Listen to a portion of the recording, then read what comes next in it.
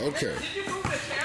You know, over this last week, AAU has been really demonized a lot in the press. So it's the negativity surrounding AAU is starting to build. You know, and a lot of people feel like AAU is part of the problem in basketball. You know, what can you say as a leader of an AAU program to those who may have those ideas that AAU is a huge part of the problem in sports? Yeah, first we got to clearly define what AAU is and what it means in regards to each state. I take care of the state of Kentucky, me and the other coaches such as Ellis Miles, such as Dion Lee, such as Mike Scott. We have a large amount of the kids here in the state of Kentucky. AAU, traditionally, since the time that I've been in youth sports, is an insurance company that hosts events. And you can go to AAU sanctioned events. Once you pay for all your insurance and your memberships, you can go and participate in those events. In regards to AAU and what we do, the majority of the hardworking people in the game of basketball each day is we're into youth development. We're into building kids' character on and off the court, building their classroom work ethic on and off the court, and then getting on the court and using the game of basketball as a carrot to drive them to be great adults for our community. What Go Hard in the Paint and other organizations like Go Hard in the Paint, we are not AAU. We are youth organizations that help develop guys and women in the game of basketball. We take our teams to AAU events. I think some of the definition between AAU and youth sports and youth grassroots sports has kind of got confused and kind of got all lumped together. There's also another big difference. Youth organized sports, we're nonprofits for the most part of us. We go out and raise money. We do events to raise money to better help our kids. And most importantly, our parents step up to the plate and they go out and they either spend their hard-earned working money or they fundraise in order for their child to play. The tennis shoe sponsored teams, they're in a whole different league. That's a whole different world. And it's also a small percentage of the athletes that play this sport. In the state of Kentucky, we've had a pro basketball player about one every 10 to 12 years here. So there's not a lot of money being thrown around for potential pro players here. But what we do have here is we have a lot of knowledgeable basketball players that will play college basketball, and once they get to that college level, they'll have the opportunity to go farther down the line. So again, we're in youth grassroots development in the game of basketball and other sports. AAU is an organization that sells insurance and memberships, and then they go and host events. So AAU has gotten a bad knock, and someone from AAU, I know some good people at the AAU offices, they need to step up and speak for AAU. But in regards to what we do on the daily basis, every single day working with athletes, it's improving their character, it's improving their work ethic, and it's improving their classroom mentality, which helps us on the court. Well, what can you say to those who may feel that playing non-high school basketball has contributed to a lot of players feeling like individuals? It has led to a lot of individuality and not necessarily so much a team mentality that translated in high school translates to that game as well, to where players are out for themselves. Yeah, well, there's a simple recipe. I think in regards to that, much like we spoke on earlier today in our leadership class today, we have to continue to build student athletes as better leaders off the court. Then they will translate that and carry that over to the court, where we want our dominant players to be dominant, but we also want them to be dominant in the fact that they make others better. Again, travel basketball is needed in the spring and the summer to condition athletes' minds, to have them play against the best level of competition at their level. That could be Division III, Division II, or Division I. And it's continuously playing the game that they love to keep them sharp for the winner. But all of that stuff can be fixed. It's a simple fix. give the power back to the high school coaches, allow us to our summer leagues and our summer games to be in a recruiting stage for college coaches, and then you would deal with those college coaches. In my regards, I've been blessed and able to be a high school coach and also an AAU director. So I'm able to run our AAU program the way a high school program would be ran, so kids are getting what they need to transform and translate everything that we're teaching them in both realms. As far as the selfishness, I think that's a home thing. If you have selfishness in you where it's all about you, someone in your inner circle should be telling you that eventually you will have to lean on teammates in a team sport. Okay, you know, with what's going on at the University of Louisville right now, you know, and people feeling as though players should be paid, you know, for their, you know, for bringing in the money that they bring into those institutions. What is your thoughts on that?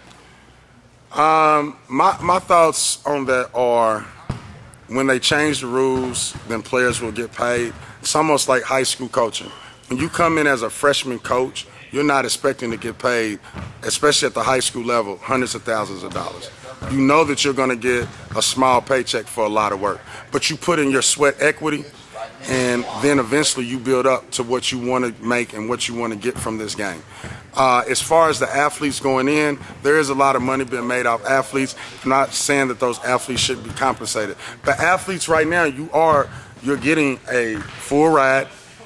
In most cases, $140,000 or better scholarship over 4 years. You eat better than the regular students. You have extra things that are provided for you for study and for body improvement. So you are getting a lot now. I think that there should be some type of work-study program set up so that athletes can survive more while they're in college, especially if universities are going to benefit off jersey sales and different things that you will ultimately benefit off of if you were a professional. What do you think about the comment that AAU ball is largely marginalized in high school ball? You know, in that a lot of the players don't take high school ball as serious as they used to, and the fact that coaches now feel like AAU is where they need to come and watch players. Again, wherever you put the resources and you put the exposure, that's where kids are going to gravitate to. Again, the high school game, and again, I just talk about the state of Kentucky because I'm here 365 days. The high school game has, they've started to do things now to bolster the high school game. This year at the Sweet 16 tournament, the post-game interviews, some of the off-the-court activities that they had set up for the teams, they made the teams feel a lot more big time, a lot more professional setting. AAU has the allure right now. You have the tennis shoe sponsored tournaments. You have other tournaments that are put on by either NBA players or other important people in the community. You have the socks at the table. You got the video cameras out. You got the rankings. There's so much allure around that sport. There's nothing more sacred than high school basketball. At the end of the day, every great player played for their high school, represented for their high school, and ultimately represented for their community. There is no greater feeling than that. AAU is a much-needed tool and is a much-needed necessity because, again, it allows you to sharpen your skills. One of the key tokens that we use around my school is, and around our AAU program, if I want to be an astronaut, I go to NASA, Florida. If I want to be a musician, I go to Nashville. If I want to be a basketball player, I go play AAU basketball because you're going to go out and see the best of the best. But when you take that back to your community. You take that back to your school. You take all of those things that you learn, all of those skills, those resources, the physical contact, you take it back to your high school and you make your high school team better. And as far as the respect of the high school team and coaches, that starts at home. So at home, we should be talking respect and preaching respect for your coaches and the ones that's trying to make you better. You know, with you being in leadership of so many kids, you know, and kids have different motivations and reasons for why they do what they do. What can you say to a kid who comes out and says, "Coach, I need to get mine now. I want to be a quote-unquote Brian Bowen who wants to get, paid now, or who wants to get, do underhanded things, so to speak, or cut corners to get ahead." What can you say to those players who may have that type of mentality? Well, I'll say this: being a leader of so many different kids, and then also, having to adjust not only for the kids of right now, but the kids in the future, and even the kids in the past, because we try to be even more thorough with our follow-through. Kids that have graduated, we want to stay connected with them. What I can tell someone who wants to get it now is, you're going to paint your own vision of what you want, but right now, let's fall in love with the process. Let's get paid off the process. And what I mean by getting paid off the process, getting paid from sweat equity, from putting in the work, from treating your body right, from being good to others, from working out, from eating the right things, from having high character when nobody's looking. Get your benefit there. Then you will get paid, and ultimately all the things that you want will come. I've had a chance to meet Brian Bowen. He's a great kid. It's unfortunate what happened to him. The thing of it is in life, if you were not given a second chance over mistakes, Coach Schuler wouldn't be standing here right now in front of you as the head coach of Fern Creek High School and as director of Go Hard in the Paint and the director of D4G, Destined for Greatness. I wouldn't be here standing. So mistakes are to be made. Now it's about, how do you handle that mistake? How do you bounce back from it? And let's see how Brian teaches others to better help them not fall into those same mistakes. But for the kid that wants to get it right now, I would just try to set mentor with them. I wouldn't preach to him or wouldn't lecture to him. I would just talk to him just in general conversation, and just understand and let them know there are no short corners to this game whatsoever. What's been the feedback from the kids who have maybe commented on this situation? What are they saying amongst themselves? Or what are they saying to you? Well, it's such a wild thing, because, we know things like that go on in basketball, and it's unfortunate for the people that were involved in it. Some of those people I was friends with and colleagues with, just in our basketball networking world. So it's unfortunate what happened, but things happen, and there's repercussions, and there's things that you have to go through. Now it's about the bounce back for them and how they repair what they've done to better help other people. But as far as the kids of today, I think they understand it. I mean, they understand that there was something done wrong, and a lot of kids, if they take on the approach of knowing when they're doing something wrong, instead of taking on, I didn't know I was doing it wrong and I'm just a kid, and they take on the approach of, I know what I'm doing, I shouldn't make this decision, then a lot of better things will happen. My players, I talk to them avidly about things like that, because I have 6 or 7 recruitable athletes on my team this year, and we talk about those things, and they all know if you take any type of benefit before your amateur career is over, you're going to get in trouble. And they know that. So they've learned. We constantly teach them, but I think it's our job to be a community of teaching and knowledge. We have to constantly teach our kids and show them the right ways, and understand, yes, it's hard, but let it be hard. Work harder, and when it's your time, the success will come. For somebody like yourself who puts in so much work, and I do mean work, helping these kids, what is your motivation for that? What do you feel that you get out of doing this? And when you look back and you see what, your body of work, quote unquote, what can you say about your motivation for why you continue to do what you do? Well, I was a only child raised by my mother and father, both hardworking people. They worked so much, I didn't have a chance to go to practices and play for teams.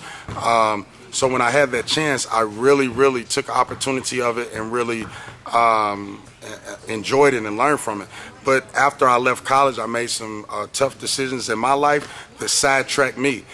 Basketball gave me a chance to get back in, and to get back in the game and get back on a positive note and working with children And so now basketball saved my life. So for me, my motivation is basketball saved my life. It put me back on the right direction in order to find a route, in order to be successful, and to share my success with others and to build them up. So that's my motivation. That's why the Lord Jesus put me on this earth. So what I try to do is to help other kids find out what it is that they have inside of them or their special gift so that they can go out and help others. And I just feel like the more love that you show somebody, it spreads, and that love spreads around. And our basketball community would be great. But once the basketball community is great, the basketball community can reach out to football, can reach out to baseball, and now we're encompassing everyone. So for me, I'm living a dream every single day. I'm blessed to be here. Basketball provides me to do what I want to do every single day, and I'm going to live it to the fullest. You know, last time we talked to you, you were talking about your expansion plans with your program. Yes. You know, talk a little bit about that and how things are going, and you know, maybe some of the things that you're working on. Things are going great with that project. We're probably about 3 months away from breaking ground on the new LSA expansion project. We are starting to get phone calls every day about people that are interested in either investing or sponsoring the new facilities. It's a great concept that's going to encompass a lot of different sports.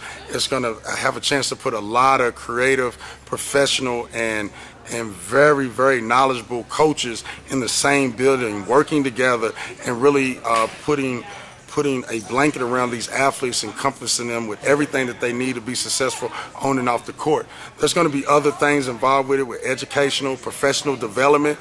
That's also going to be neat. We're going to have a lot of things that provide the parents to come in and get what they need. So expansion is going well day by day. We're just out raising money so that we can put this expansion project out here on the East End and have it for the whole community of Louisville. And it's going to be a state-of-the-art building that's going to be used by the city of Louisville, for the athletes in the city of Louisville, and I feel like it's going to be a great producing spot for students as well as athletes alone. And it's going to provide our GHITP culture really to shine over the community.